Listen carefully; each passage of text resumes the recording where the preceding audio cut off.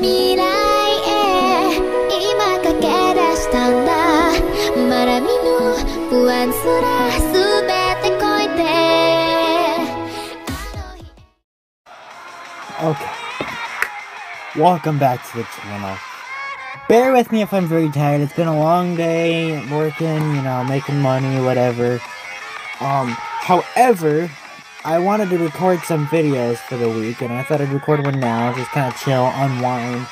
I'm not going to be summoning despite me playing this game.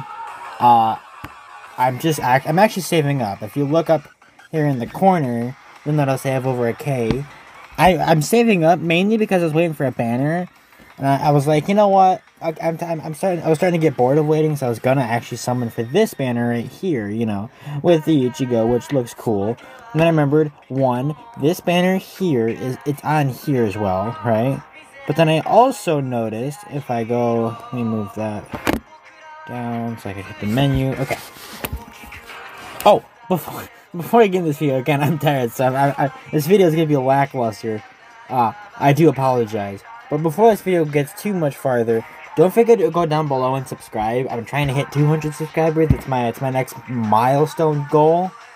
I would appreciate it. I know you guys have been showing a lot of love. The last Bleach Brave Soul video I did, and for that matter, some of my Fate videos I've been doing, have been doing tremendously well. More so than I thought. I honestly didn't think that Bleach video was going to do all that well. Mainly because I had done the Pokemon Masters review account, and I was like, well, you know what? I played this game a lot. Why not review it? I didn't think it was going to gain the traction it did. So I'm happy you guys enjoyed it. Hopefully you guys enjoyed this one. Again, if you do, go down below and subscribe. But yeah, we're gonna go over the new banner that's gonna drop soon. Now, I won't be summoning on it for a while because it's going to be a 3-core banner, which they've been splitting banners up lately, which kind of annoys me, but I guess it's whatever. But where was it? The banner summon's coming soon. So we got, it's going to have a 5-star Sun, a 5-star Orihime, and a 5-star Yumichiki, sorry. Now, bear in mind, these are not going to be on a banner together. They're going to split them up. So, there'll be first one with just Yumichiki, then one with just Sun, and then just Orihime. And those would be the 5 stars that are prominent on each banner, like the main unit you want to pull for the banner, and then some sub 5 stars, 4 stars, and then so on and so forth. Now, it's going to start being available the 31st. Now, from when I'm recording this, it's the 30th.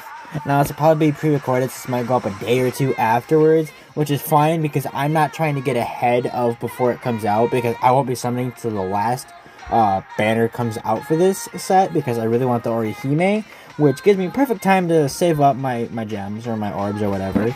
But yeah, we got Orihime, the Manor version. I don't know why I said it like that. We got the Sun Manor version and the Yumichiki Manor version. We can check it out there.